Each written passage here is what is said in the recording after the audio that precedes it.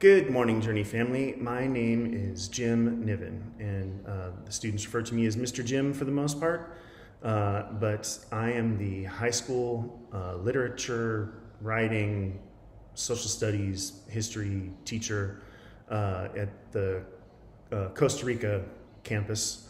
I currently live in Playa Grande, Costa Rica, and have been the longest employee at Journey School, as I'm also Miss Krista, the director's husband.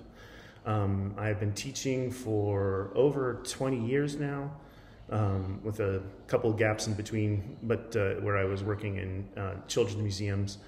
But just love educating, especially high school grades, where I'm able to translate my passion of history and literature to them.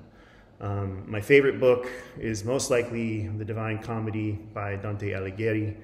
I realize it's an epic poem, but it's a book.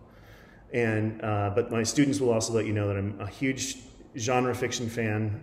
Ray Bradbury, Stephen King, Frank Herbert, all of the genre fiction artists I'm also a big fan of.